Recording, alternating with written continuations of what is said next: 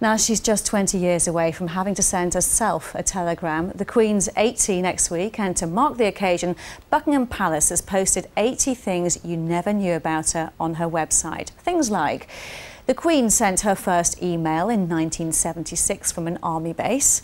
A law dating back to 1324 means she owns all the sturgeon, fish, whales and dolphins in the waters around the UK. And she's received many unusual gifts, including jaguars, sloths, 2 black beavers, a box of snail shells, a grove of maple trees and 7 kilos of prawns. Well, Simon Astaire advises members of the royal family on dealing with the media. Good morning to you, Simon. These 80 facts, they're enough to a Trivial Pursuit game, aren't they, on the Queen? What do you think of them? Does it go any way to demystify her? I think that's why the facts have been released, because they don't demystify her. I would like to know what her favourite television show was, or does she drink coffee in the morning, or does she have tea?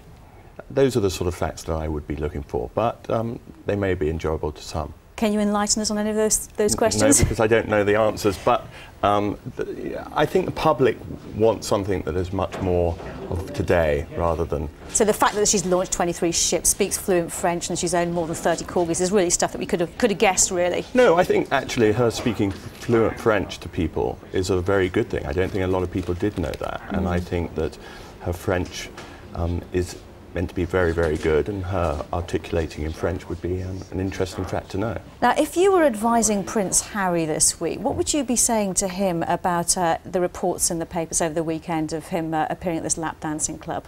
Not to worry about it, have a good time. He's a young guy, you know. In terms of like the royal family, you think there's no damage done there, do you? Absolutely not. I think the more that the public know about the royal family and everyday existence, and that they do what everyone else does, to a certain extent, is no bad thing. And for Harry going to a lap dance, I think a lot of 19-year-olds can connect with that, maybe even a few 30-year-olds. So a bit of a thumbs up from the public then. Prince William, today he's been crowned the King of Chavs by a national newspaper with a fancy dress photo, dressed up trying to look like the common people. Bit of fun, what do you think? Very of today, very Wayne Rooney, very Colleen. I think he's got his ear to the ground and absolutely not at all offensive, very much of today. Do you think this is the way the royal family should be going, though, trying to get in touch more with the public? I think the younger members of the royal family are trying to do so, and I think that we should embrace that, and I think it's all good news, yes. Finally, at the first anniversary of Charles and Camilla's wedding, they appeared for the cameras up in Scotland.